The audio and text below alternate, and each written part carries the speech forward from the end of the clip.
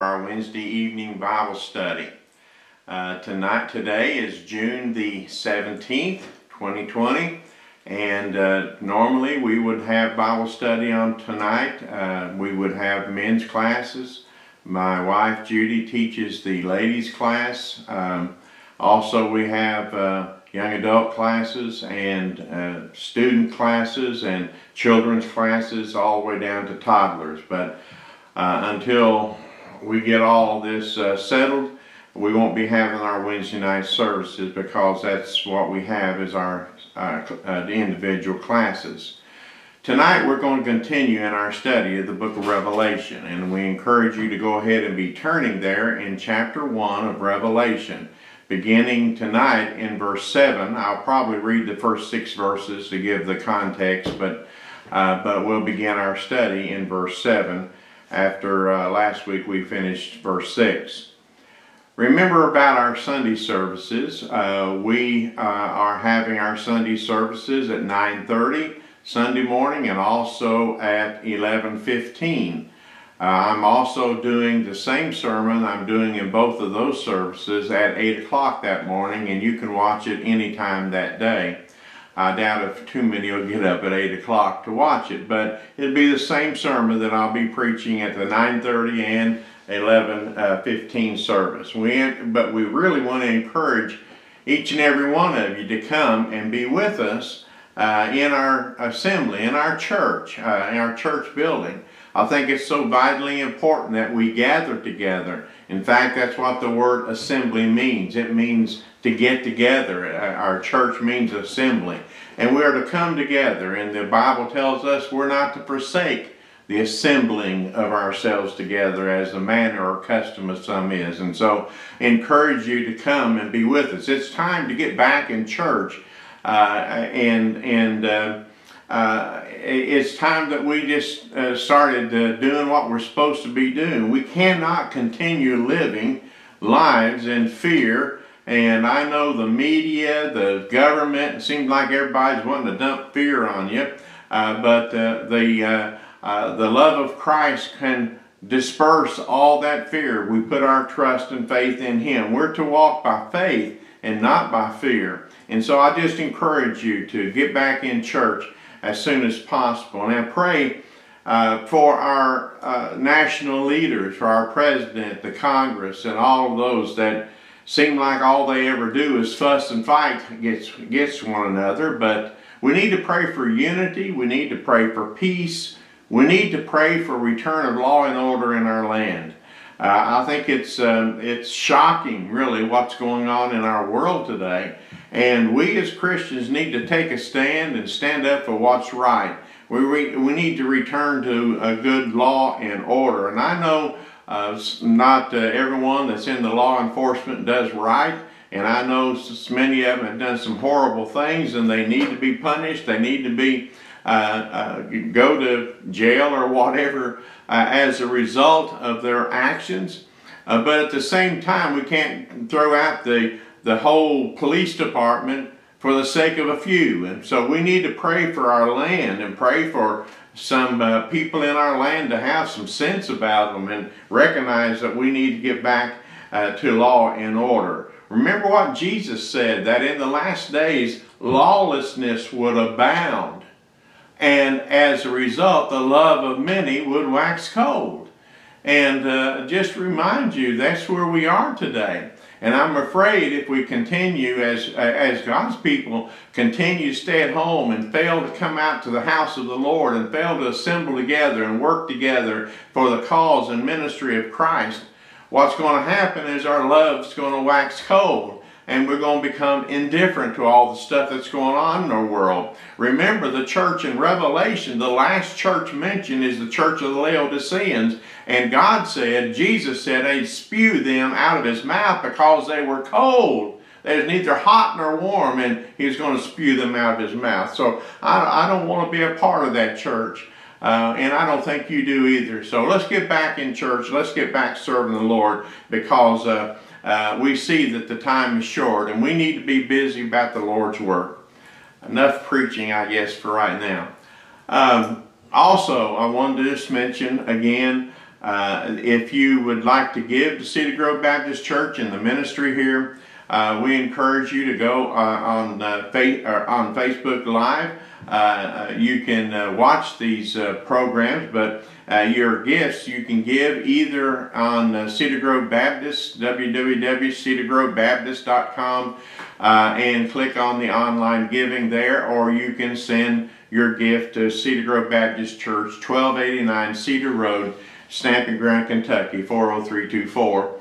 Or you can come to church, and we're not passing the offering plate around as we normally did, but we are placing them by the entrances and exit doors. And so as you come or as you go, you can drop in your offering into the offering plate. Remember, the tithe is the Lord's. It's not yours. It's not mine. It's the Lord's. And so we need to be faithful in that. Now, let's look in Revelation chapter 1.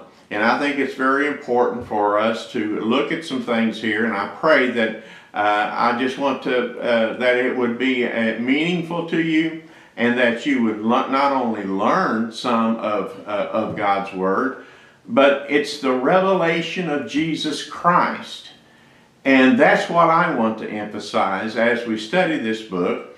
I'm not emphasizing the Antichrist or all the stuff that's going on, or all those things that's later on in this book. We need to emphasize and lift up and magnify the name of our Lord Jesus Christ. It is the revelation of Jesus Christ. Let us go to the Lord in prayer. Father, we come before you. We want to thank you for the opportunity to share your word. It's our prayer that your word would go forth in power and in demonstration of your Spirit, that you'd quicken hearts and minds to receive, and that you would receive honor and glory that's due your holy name tonight. And we give you thanks for it in Christ's name. Amen. All right, if you have your Bibles, Revelation chapter 1. I'm going to begin back in verse 1, and we'll read down through verse 7, if you'll follow along with me. The revelation of Jesus Christ, which God gave him to show to his servants things which must shortly take place. And he sent and signified it by his angel to his servant John, who bore witness to the word of God and to the testimony of Jesus Christ, to all things which he saw.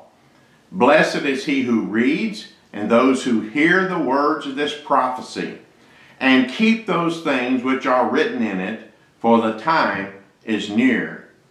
John, to the 7 churches which are in Asia. Grace to you and peace from him who is, and who was, and who is to come, and from the 7 spirits that are before his throne, and from Jesus Christ, the faithful witness, the firstborn from the dead, the ruler over the kings of the earth.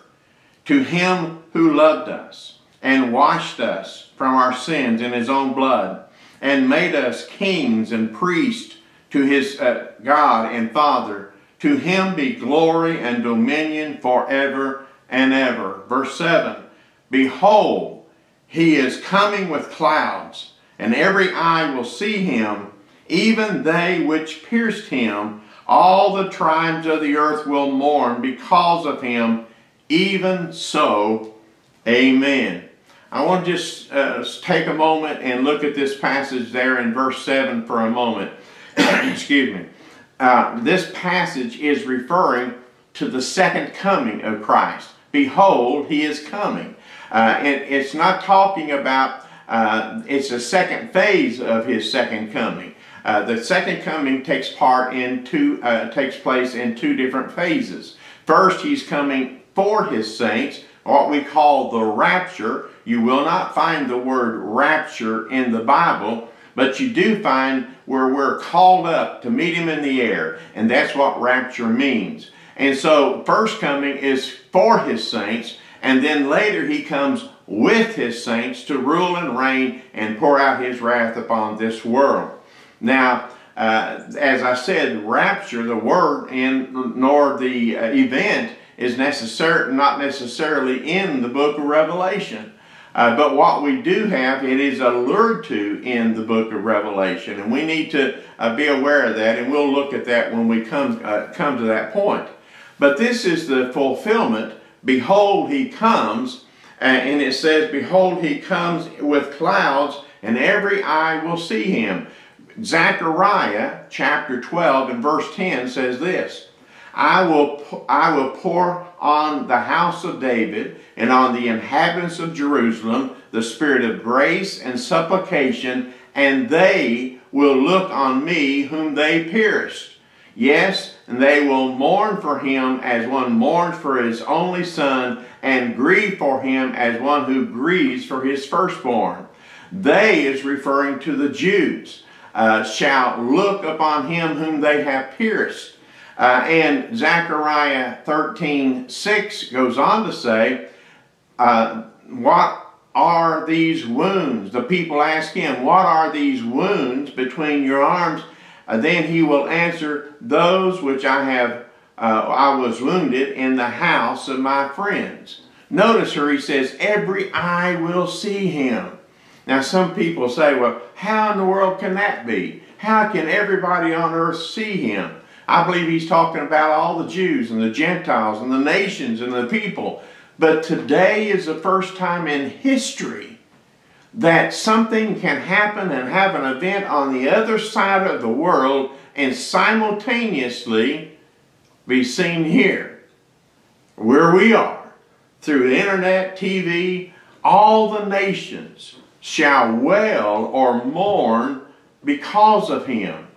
Zechariah said again in Zechariah 12:9, the verse before what I just read to you, it will excuse me, it shall be in that day that I will seek to destroy all the nations that come against Jerusalem. And today we see what's going on in the world. We see Russia strategically placing themselves there in Syria and around those countries. And we see what's going on in the whole world. It seems to condemn Israel about every turn you turn. Only the United States and one or two other countries in the world have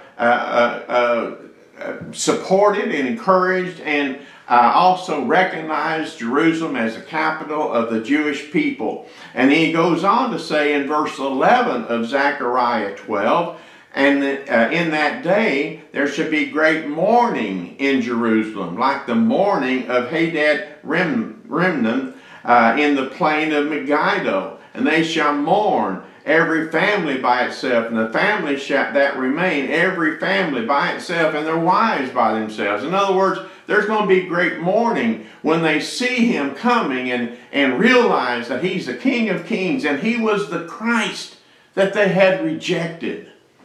Now notice verse 8. Notice verse 8, he says, and I am Alpha and Omega, the beginning and the end, says the Lord. He who is and who was and who is to come, the Almighty. Here is the first division of the book.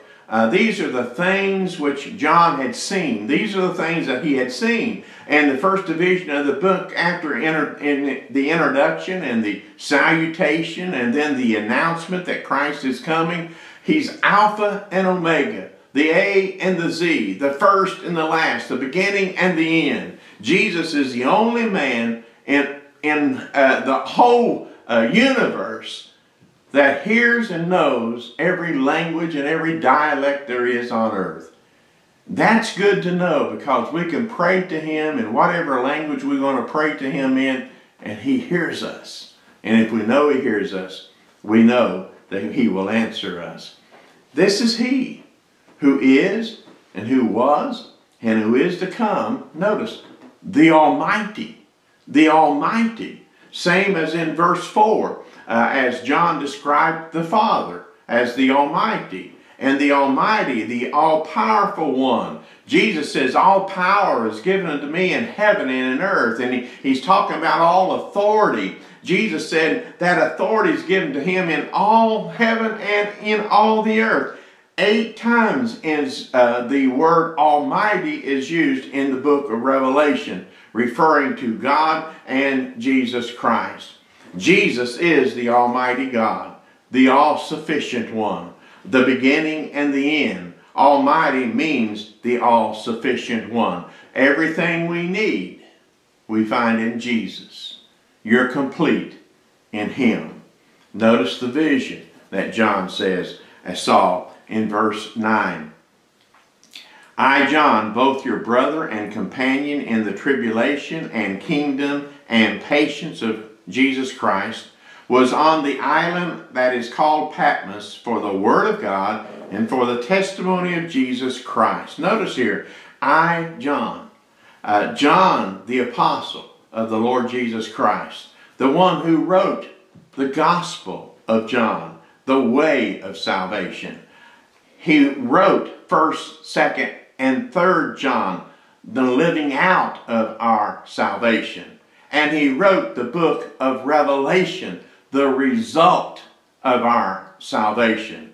In the book of John, Jesus was portrayed as the prophet who came. In 1st, 2nd, and 3rd John, he is portrayed as our priest. If we ask anything according to His will, we know He hears us. And if we know He hears us, we know we have the petitions we desire of Him. And in Revelation, He's the coming King. His name is mentioned 5 times in this book. I, John. John's was the obtainer of God's great grace. Isn't it wonderful when somebody says that they've obtained His grace and they don't get cold over it? John here is writing up in his 90s, and yet he's still excited about the King that's coming. I, John. You could compare that with what Daniel said. I, Daniel, in 3 different times in his prophecy in the book of Daniel, chapter 8, 9, and 10. I, Daniel. Here he says, I, John, your brother and companion in tribulation. He's not talking about the great tribulation, but here he is talking about this time in history. Christians are in that time were being persecuted by the Romans. He's talking about this time in history. Jesus told us, in this world you will have tribulation. And as a result, John was vanquished to the Isle of Patmos. He was vanquished there. The Isle of Patmos was a rocky island in the Aegean Sea, about 30 miles off the coast of Asia Minor. It was opposite the city of Ephesus, and where John had been the pastor for some years. And now he has been vanquished to the Isle of Patmos. Why? For the Word of God and for the testimony of Jesus Christ. Notice, tribulation and trials come before the kingdom. The Christian life is not an easy life. If you're really living for Jesus, you're really going to have some trouble in this life, because we weren't made for this world. In fact, in the book of Acts, chapter 14, verse 22, it says this: strengthen the souls of the disciples, exhorting them to continue in the faith, and saying, we must through many tribulation enter the kingdom of God.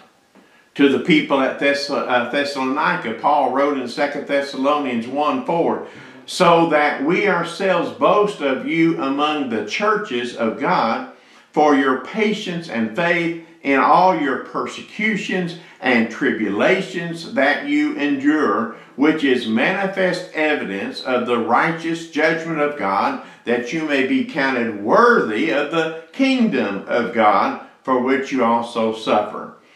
The way of a Christian is not necessarily easy, but the way of the Christian has great rewards. And you will never regret one day you served Christ. Not one day. Notice verse 10 in our text. Verse 10 says, and I was in the Spirit on the Lord's day, and I heard behind me a loud voice as of a trumpet. And verse 11 says, saying, and he goes on with what he said. But notice this verse 10 first of all. He says, I was in the Spirit on the Lord's day. I want to ask you, where are you on the Lord's day? I think so many people today, we have taken the Lord's Day and just made it another day of the week. Your only day off. We'll give all kinds of excuses. Some will say that some people and theologians say, well, he was carried along by the Holy Spirit on the Lord's Day. That was the day of the week, or unto the Lord's Day. That is the coming of the Lord. And they have different interpretations, but I'm just going to take it for what it says. I was in the Spirit on the Lord's Day. I want to ask you, where are you going to be on the Lord's Day? You going to be out fishing? You going to be working, sleeping? Where are you going to be on the Lord's Day? Listen, we're to come to the house of the Lord and be in the Spirit on the Lord's Day. What are you going to do on the Lord's Day? Where are you? Where will you be found? Are you preoccupied with maybe anger against someone? Are you preoccupied with such things as what are we going to have for dinner, or the sports games today, whatever it may be, baseball, basketball, some kind of sport event you want to go to or watch on TV? You're preoccupied with your work, and so you can say, well, God understands, I've got to work, and when we put off the Lord's Day, we're told not to forsake our assembling of ourselves together. And so whatever it may be, we need to be in the Spirit on the Lord's Day. Oh, how that we need to be in the house of the Lord. Notice what he said. He said he heard a voice as of a trumpet. And he said, well, what was that kind of voice was that? I think if you know anything about a trumpet, it's loud, it's clear, and it's plain. You know it's a trumpet when you hear a trumpet. Notice verse 11, saying, I am Alpha and Omega, the first and the last. What you see, write in a book and send it to the 7 churches which are in Asia, to Ephesus, Smyrna, Pergamos, Thyatira, Sardis, Philadelphia, and Laodicea. Here, he is revealing himself to us as the true and living God, and making known his commandments, his instructions to his people in the church. Notice here that he's given instructions for our lives. Write it down. He's giving us direction for our lives. Send it. And he's giving us specifics about our lives. He says he named each and every church. Every church is individual, and every church has some specific things that God wants to say to us. The trumpet emphasizes authority. The trumpet of assembly, the trumpet of alarm, the trumpet of war. When it's blown, it's to get your attention. His voice was as a voice of a trumpet. Here he is giving warning and giving instruction to his people, the church. Notice verse 12. Then I turned to see the voice that spoke with me, and having turned, I saw 7 golden lampstands. And in the midst of the 7 lampstands, one like the Son of Man, clothed with a garment down to his feet, and girded about the chest with a golden band. Then I turned. 7 lampstands, or the old King James said candlesticks, but lampstands. The candle is a self-consuming item. In other words, you light a candle and it burns itself out eventually. But you see, the lampstand is a stand upon which the light is to go and fill the room. The candle, the lampstand here, he's talking about one that within which has a wick and is fed by the oil. And what you got to do is keep that oil. The oil is representative of the Holy Spirit that would cause the light in the church, give us light in this world. So the lampstand is fed by the oil from within. And so we are have the Spirit of God that abides in us and through us, and be lights in a lost and dying world. Ladies and gentlemen, you don't need light in the daylight. You need light in darkness. And he's talking about in this darkened world, these light stands, these ones that would hold, they're light holders. And that's what the church is to be. The seven, not the seven candlestick that was in the temple where they had one candlestick holder and it had 7 lights on it, but these are 7 individual light stands. It's symbol of the lights that we are to shine in this dark and darkened world that we live in today. Golden lampstands. Golden represents the type of glory. And the Bible tells us in Ephesians 3:21, to him be the glory in the church by Jesus Christ, to all generations, forever and ever. Amen. Notice where Jesus is. He's in the midst. He's in the midst. And notice his robe and his girdle. These are high priestly garments. It was the high priest that had the golden girdle and the breastplate of gold. And he's in the midst of the churches as our high priest for the saints of God. The Bible tells us in the book of Hebrews, in chapter 4, verse 15, for we do not have a high priest that cannot sympathize with our weaknesses, but was in all points tempted as we are, yet without sin. Hebrews 8:1-2 says, now this is the main point of these things. We are saying we have such a high priest who is seated at the right hand of the throne, the majesty in the heavens, a minister of the sanctuary of the true tabernacle which the Lord erected and not man. It was the priest's job to keep oil in the lamps and keeps the wicks of the lamps trimmed. He was to keep the light going. Well, now he has made us kings and priests unto God. And it's our job to keep the oil flowing, the Holy Spirit flowing in the church, and keeping the wicks trimmed where they would shine brightly. We are priests unto God. Jesus girded himself for service when he was here in John 13, where he put a towel around himself and washed the disciples' feet. But now we see John falling at his feet. And he came first of all to serve, but he still serves us as our great high priest. He still hears and answers our prayer. Now he stands in glory with power, and he's ever living and interceding for the saints of God. He still is serving us. Notice these next few verses. The sevenfold glory of his person. Listen to what he says. Verse 14. His head and hair were white as like wool, as white as snow, and his eyes were like a flame of fire. His feet were like fine brass, as if refined in a furnace, and his voice as the sound of many waters.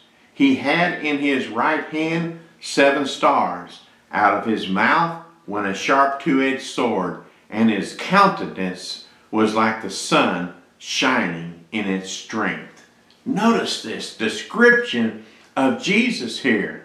His hair is his head and his hair was white like wool, as white as snow. Listen to what Daniel said when he saw his vision in Daniel chapter 7. He says, and I watched till the thrones were put in place, and the Ancient of Days was seated.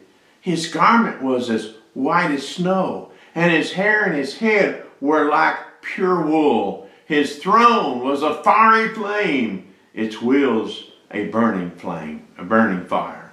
It shows his antiquity, his eternal one. And his eyes were flame of fire, John says. This shows his all-knowingness. His eyes will pierce your soul. You will not be able to reply at his judgment one day, because his eyes are just, and he will judge us. He reads our hearts. He knows our minds. He will judge all men in righteousness according to the intent of our hearts. And then his feet were like fine brass. Brass burned in furnace, a glowing brass. Judgment that is carried out is what he's referring to. Brass reminds us of judgment. It was a brassen altar that the sacrifice were offered upon. And that brass represented judgment, and the judgment of sin was placed upon that sacrifice. Jesus will tread out the winepress with God's wrath in this world with those feet of judgment upon this world. Revelation 19:15 says, "Now out of his mouth goes a sharp sword, that with it he should strike the nation, and he himself will rule with a rod of iron. He himself treads the winepress of the fierceness of the wrath of Almighty God." Notice verse 15, his voice was a sound of many waters. Authoritative, the sound of thunder. Remember, he says, God spoke from heaven, so this is my beloved Son, in whom I am well pleased. Again, Psalms 29:3 says, "The voice of the Lord is over the waters. The God of glory thunders. The Lord is over many waters." And then notice verse 16, his right hand, his nail-scarred hand, his loving, gentle hand, his strong and mighty hand holds 7 stars. 7 stars. Think about this for a moment. If we are false to him, no one can deliver us from his hand. But if we're true to him, no one can take us from his hand. Remember, he said in John 10, in my hand and wrapped up in my Father's hand, and no one plucks them from my Father's hand. That's security of a blood-bought believer. Ladies and gentlemen, they are, if they are the true to him, he'll be true to them. The 7 stars are the angels. Let me read verse 19 and 20 before I get ahead of myself. Notice what he said. "Write these things which you've seen, and the things which are, and the things which will take place after this.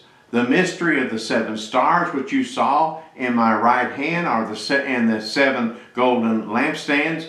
The 7 stars are the angels of the 7 churches, and the 7 lampstands which you saw are the 7 churches." You say, well, what is he talking about here? When he's talking about the angels of the churches, the 7 angels, angel means messengers. And so we assume and believe, and I believe it is, the pastors of those churches. He is sending his message from God to the pastors so the pastors can give it to the churches. That's the order of God. And these are messengers to those 7 churches. Psalmist wrote and says, "Do not touch my anointed ones, and do my prophets no harm."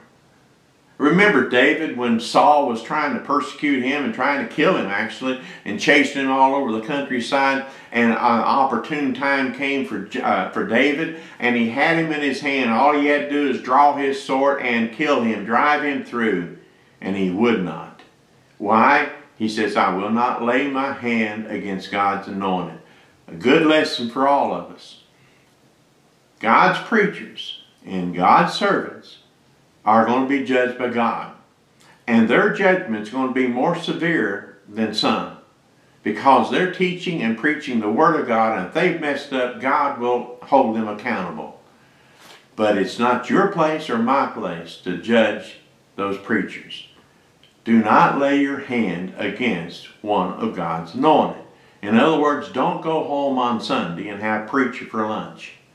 You need to respect your preachers. You need to respect those that God has chosen and raised up. You say, well, they're not doing right. God will deal with them. You pray for them. God will deal with them. But you don't lay your hand against God's anointed. These are the stars that's held in the hand of Jesus. His mouth went out a two-edged sword. This represents judgment and justice according to the truth of his word. His countenance was like the sun.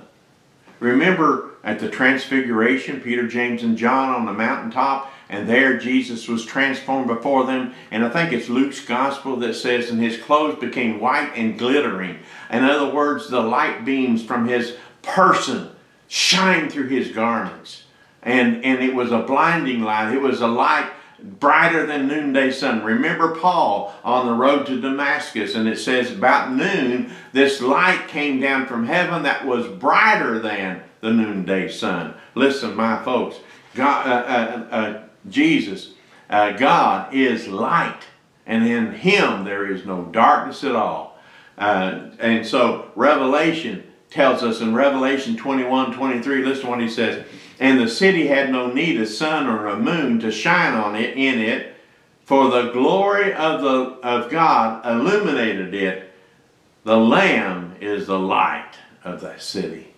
Ladies and gentlemen, there's no need for the sun in heaven. Jesus is the S-U-N, the S-O-N of God. He will shine. Jesus here is presented as a high priest, more as a judgment rather than an intercessor here. But here he is judging the church in light of their burning lights. Their lights are supposed to be shining. Are they shining brightly in your church? He is interested in what we do with what we have more than what we do or don't do with what we don't have. Notice verse 17 again. And he fell at his feet as dead. This is John, who laid on Jesus' breast at supper time, who now is seeing him in a different light in his fullness of his glory, and it says he fell as dead. Remember Isaiah, I saw the Lord high and lifted up, and he fell as a dead man, and the Spirit had to pick him up. It's so with anyone. Once you see him with Joshua, with the angel of the Lord that appeared to him, Peter, James, and John at the transfiguration were falling down. But again, the Lord saying, do not be afraid. This is the most often repeated command in the Bible. Fear not, or do not be afraid. 16 times in the New Testament. There is no fear in love, but perfect love casts out fear, because fear involves torment. 1 John 4:18. Ladies and gentlemen, the devil, the world, our government is trying to put fear and hold down God's people and God's church with fear. And if you're susceptible to fear, listen, why is it that we as Christians who believe we're going to heaven when we die are so afraid of death? It's a ticket to heaven. Don't fear. Put your faith in Christ. And notice again, Jesus is talking, and Jesus is speaking that this is God speaking. You know, Jesus is the same yesterday, today, and forevermore. He holds the key of Hades and death, of death and hell, we say, in verse 18. And he holds the key. Having the keys represents having authority. And at the unseen world of those that are damned, this is where the spirits of the unsaved are held. He has the key to hell. Of Hades is the Greek word. And of death, which he broke the power of. The power of death is in his hands. He holds the key. Now the interpretation and the explanation of the vision of the 7 lampstands, of the 7 stars, are all given there in verse 20. Our clue that many other things are symbolic in this book. Symbolic. We need interpretation as well. We need to understand what is he talking about. As I said at the beginning, there's 404 verses in the book of Revelation, and 283 of them have something to reference back to the Old Testament. You notice I've been quoting a lot of the Old Testament here. The mystery is that which must be revealed to be understood. The angels are the messengers to the 7 churches, and the 7 lampstands are the 7 churches. We'll continue in chapter 2 as he begins his rebuke and his praise and everything with the church at Ephesus next time. God bless you, and I hope you have a great week, and I hope we get to see you this Sunday in church. God bless you. Have a good day.